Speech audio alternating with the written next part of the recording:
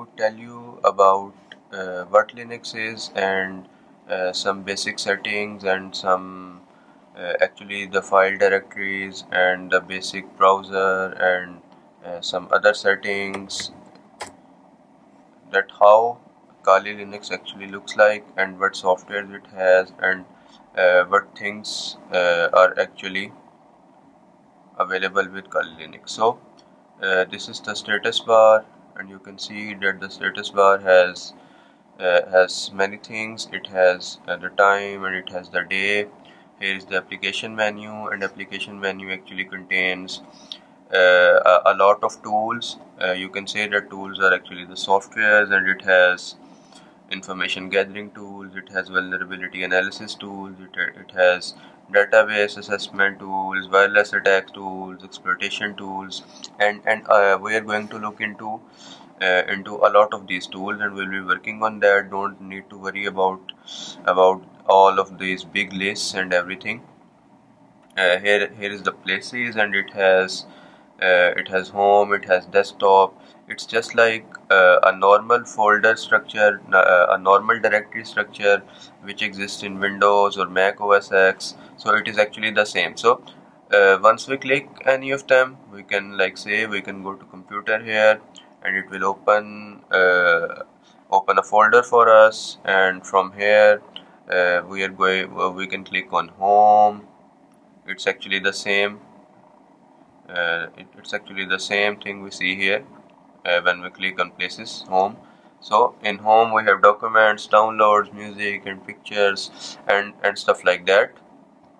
We can make new folder, we can go into properties, and it's just like a normal Windows. So in some things Linux is actually similar to Windows, and some it's not. Here is the workspaces.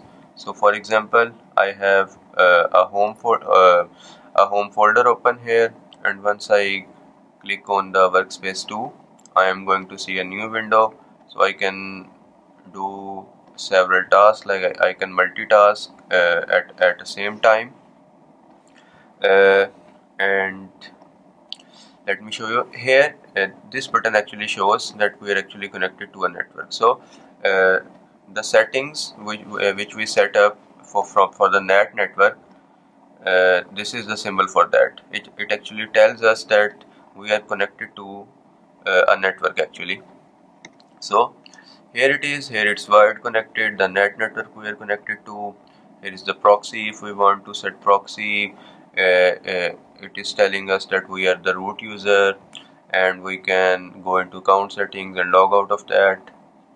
Here is the shutdown button. We can lock our machine, and here are the settings, and in settings there will be Wi-Fi adapter settings. There will be there can be a lot of settings, like for example there is Wi-Fi settings, Bluetooth settings, background settings, and privacy settings, all of that stuff. So here is something I want you to understand, is that Kali Linux is actually taking internet from our Windows machine, from the host machine actually. So I am connected here to a network. I am connected to a network. Its name is Rogue AP, and it is actually forwarding the internet to this VirtualBox Kali Linux machine. So if I want to connect this Kali machine to a Wi-Fi network actually, I need a wireless adapter card. It's like a signal catcher card, and you can get it from market. I want you to buy a Wi-Fi adapter which can run monitor mode. This is all you need to remember now, and because I'm going to discuss that later when we get onto the Wi-Fi hacking section.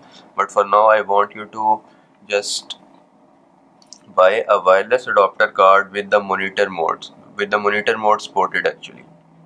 So now we can see that there is no Wi-Fi network adapter option available here, and we cannot connect to a Wi-Fi network. I am going to insert my my wireless adapter device right now, and you can see here is the symbol. I inserted it, and I can go to devices here, and from here in a moment I will see here is the AWUS USB 2.0 WLAN available. So I can click on it and it will connect me to, in a moment it will show that I can actually catch signals from it. So here it is. We can see that Wi-Fi is not connected. I can click it and then select network, and it is going to show me all the Wi-Fi network available around me. So I can just click any of them and connect to them just by putting a simple password. The password for that Wi-Fi network actually. So I am going to enter my password here and click on connect,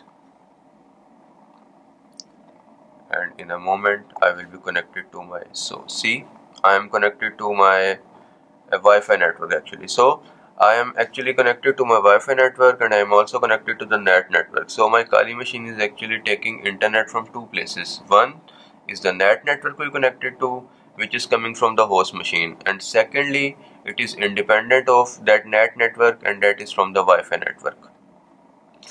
So that was all. And another thing that here is the Firefox browser.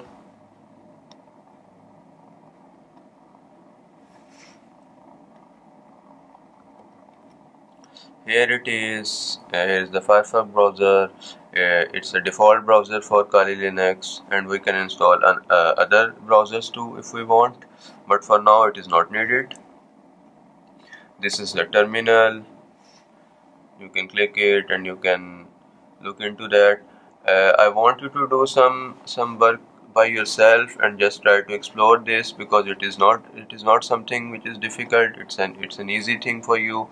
So just look into this and try to learn yourself, and I will be teaching you a lot about all of this cool stuff. See you guys in the next video. This will be all for now. Thank you very much.